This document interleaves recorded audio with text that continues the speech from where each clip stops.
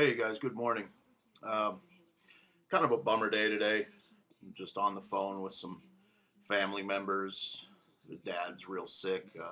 He lives nearby though, up in Boulder, but he hadn't been feeling good for a long time. He's got cancer. What are you gonna do? We're just gonna have to wait and see.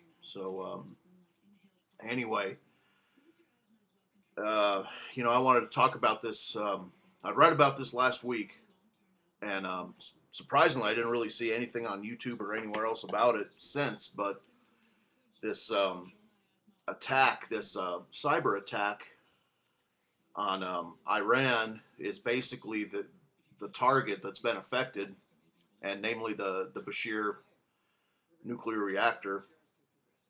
But overall in the world, there's been 45,000 computer system infections by this, and it's called this Stuxnet, Stuxnet. It's a malware worm type of thing. Uh, they're saying ever since they discovered it in July, and all the top computer code people in the world are saying, man, this thing is just it's unbelievable. It has to have been invented by a state, had to have been invented by a state a government. And now there's not even speculation, but pretty much 100% sure that it was Israel that invented this. And its main target, of course, has been this reactor. And the way it gets in there, it can be just by a infected computer stick. Anybody could just bring one in. And surprisingly enough, this reactor in Iran uses Windows 95. I don't know. I figured they'd come up with something better than that. But it shows, with everybody today, arguing about this. Oh yeah, the military's going to do this, and they're going to take this over, and then there'll be military action here. Heck, now all they're doing is inventing these super highly sophisticated computer viruses to do the work of anything that a military used to be able to do. And militaries are kind of obsolete now.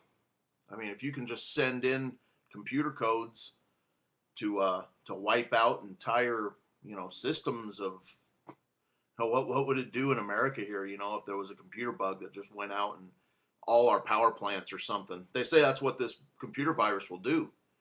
It'll go in and it's basically non-detectable until it does something, and it can do things on its own.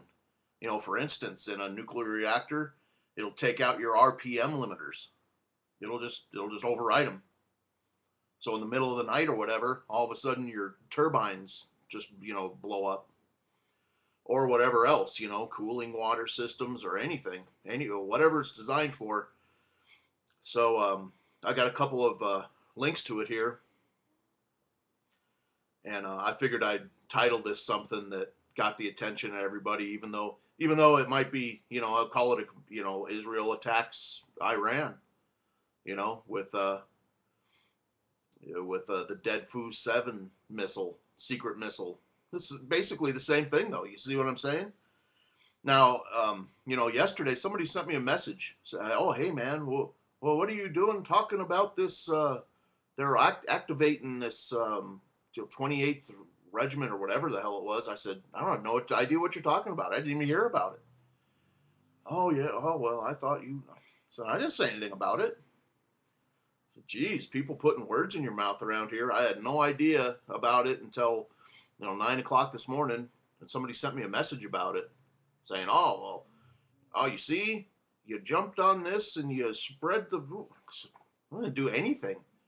I absolutely didn't even know about any um, activation of some troops. And by the way, anybody who knows me says, what I think about this whole thing about a military deploying. If these guys were to deploy, where would they deploy to? 5,000 guys? What would they do? Try and secure what? Manhattan Island? It's nothing. 5,000 troops? With 5,000 troops, you're not going to be able to secure one major U.S. city. So, people can chill out about the, troop deployments and all this stuff. It's nonsense.